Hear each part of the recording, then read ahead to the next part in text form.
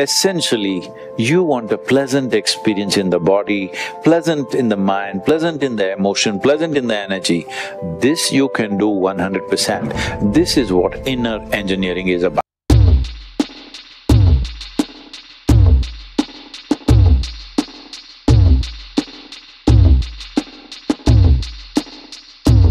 This is all we want. We want pleasantness of body, mind, emotion, energy and world around us, situations. If you become pleasant in your body, we call this health. If you become very pleasant in your body, we call this pleasure. If your mind becomes pleasant, we call this peace. If it becomes very pleasant, we call it joy. If your emotion becomes pleasant, we call this love. If it becomes very pleasant, we call it compassion. If your very life energies become pleasant, we call this bliss. If it becomes very pleasant, we call it ecstasy. If your surroundings become pleasant, we call it success. Don't get things mixed up. To make your surroundings pleasant is a question of competence, is a question of being able to garner the cooperation of all the life and forces around us. There are various things, skills involved. But to bring pleasantness to your body, to your mind, to your emotions and energy is 100% your business. There is nobody else involved in this, isn't it? So you call it fulfillment, you call it happiness, you call it joy, you call it bliss, you call it…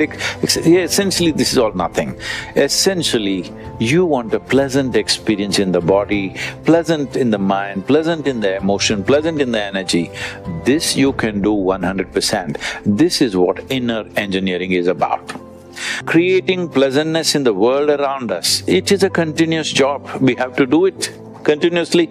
There will always be people who will be throwing unpleasant things around you, but you need to constantly work because you want pleasantness around you, not for any other reason. You want to live in a pleasant world, so you keep doing that.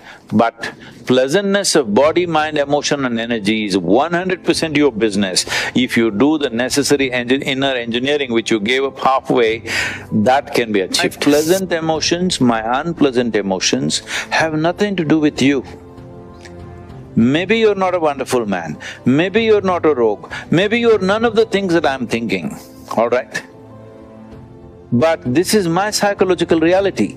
When I misunderstand my psychological reality as your condition, then I will be always making these blunders throughout my life.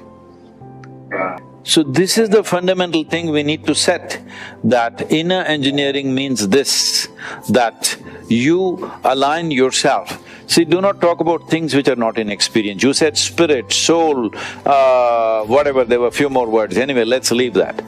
The only things you know is you have a body, this for real, right? You have a body, you have thought, you have emotion. To make these things function, you have energy.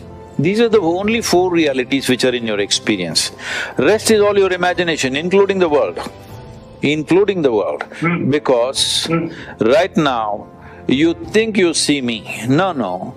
You see me not here or there somewhere. You see me only in the firmament of your mind, isn't it?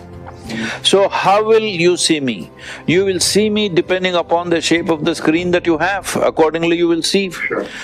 So you do not experience anything here in this world except yourself, except the way things happen within yourself. This is why inner engineering is fundamental and vital, because you fix that.